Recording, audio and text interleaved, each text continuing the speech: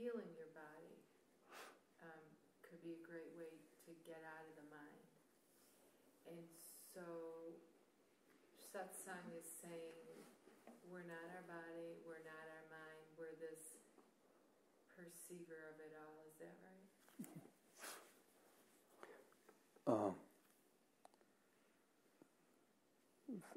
First of all, I'd like to say that whatever comment I'm going to make now doesn't relate to whatever another teacher is teaching or whatever form of exploration are going on in other teachings, just speaking my own.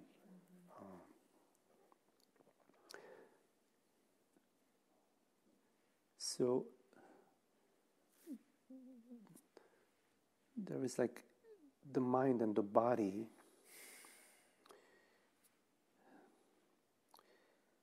are two dimensions of our experience.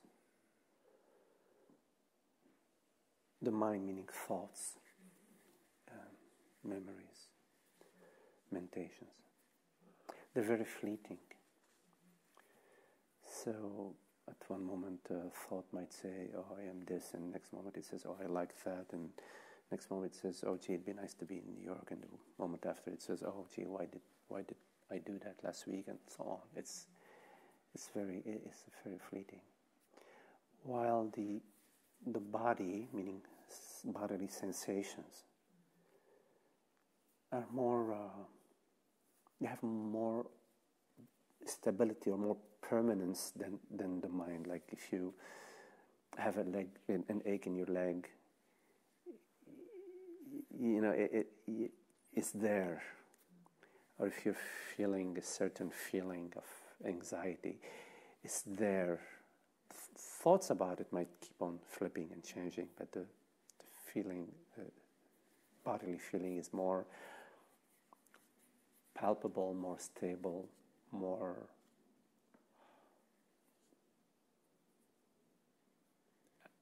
has more opacity or density and stability than thought. But they're both phenomenal events. One phenomenal event is more like a cloud or incense smoke. The other phenomenal event at the feeling level is more like furniture. It's more like the tree in the yard. Like an object. Yeah, it has more, right. Yeah. But they're both phenomenal events, meaning they're both perceptions.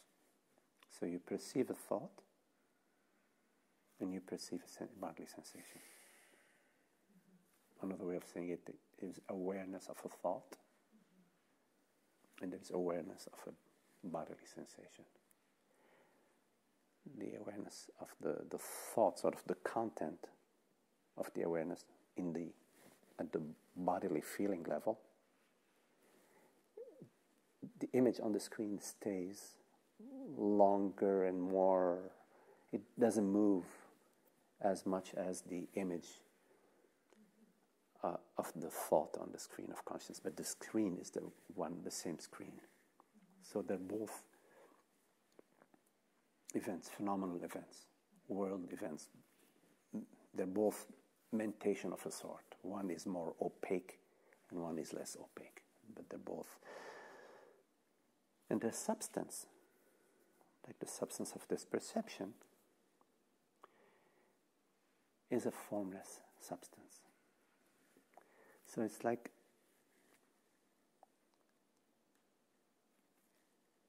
when you are sleeping and you're having a night dream and there is a pink elephant or a mountain.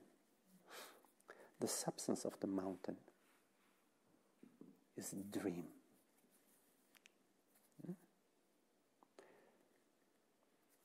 When you're feeling in the dream that you are swimming in the water and you're wet, that feeling, that bodily feeling, is made out of dream, meaning it's made out of thoughts and say it's made out of consciousness, because the reality of the perception or of the sensation of the dream, the reality of that sensation of being in the water swimming, is not you swimming in the water. It's not the water. It's not you being wet. It's consciousness. In the same way, I'm using the night dream to the waking dream. In the same way, this perception, which is a perception of, well, we're not swimming, so I cannot use the example of being wet, this experience of being seated on the couch, is substance, is consciousness. It's substance. It's You mean like this meeting here today? This perception. I'm not talking about a meeting today. I'm talking about this perception. This perception. Yeah, there is a perception right now. Yes. You mean what I'm seeing? Yes, this perception. Mm-hmm. This very perception. The substance of this perception. Like when you are dreaming, let's say you are dreaming,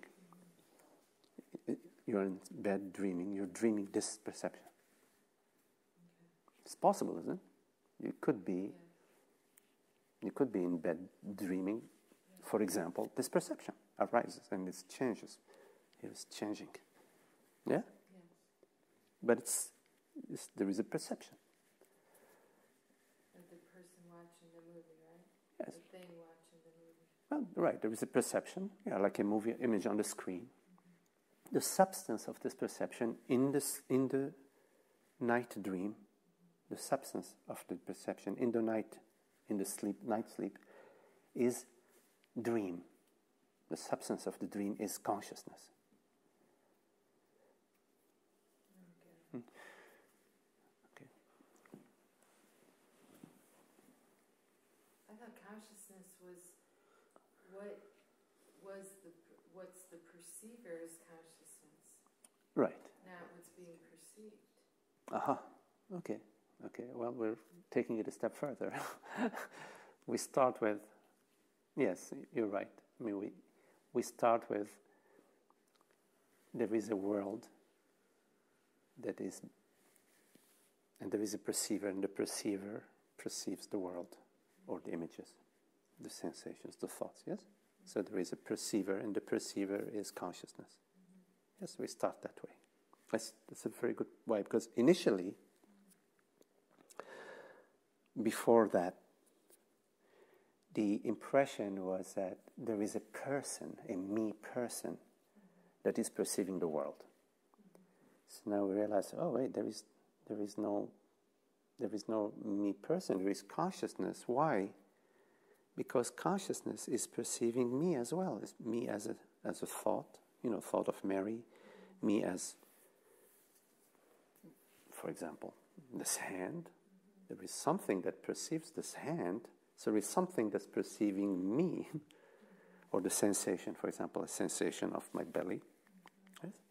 We realize, oh, wait a minute, yeah, there is a sensation in my belly, and that's me, but there is something that perceives the sensation, which is consciousness. So that's sort of, now we moved from I am this person, this limited body-mind that is perceiving the world. We've moved to I am consciousness, perceiving this body-mind, and consciousness is not a form.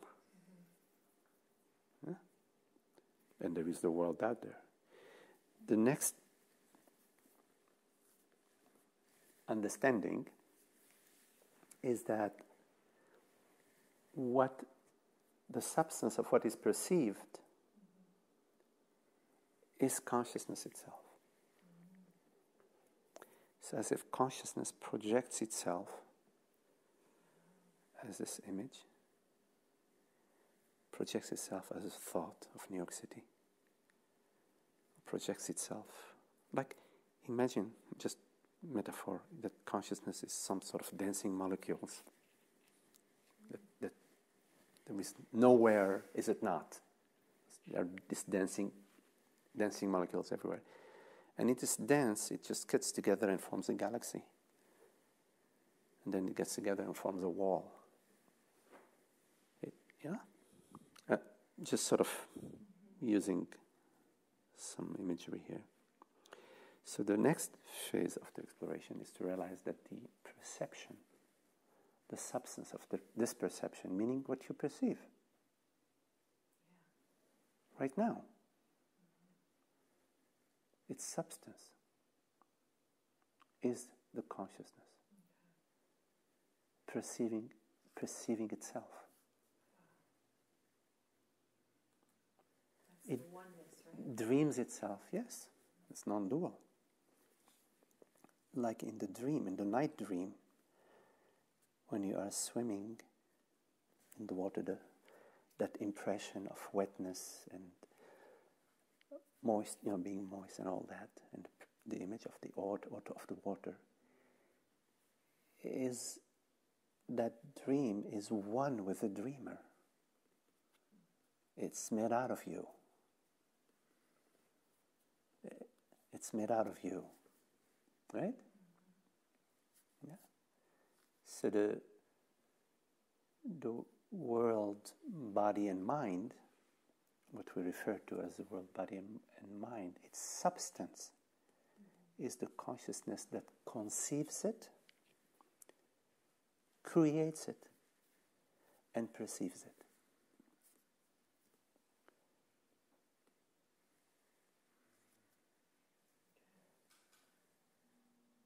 And the consciousness is real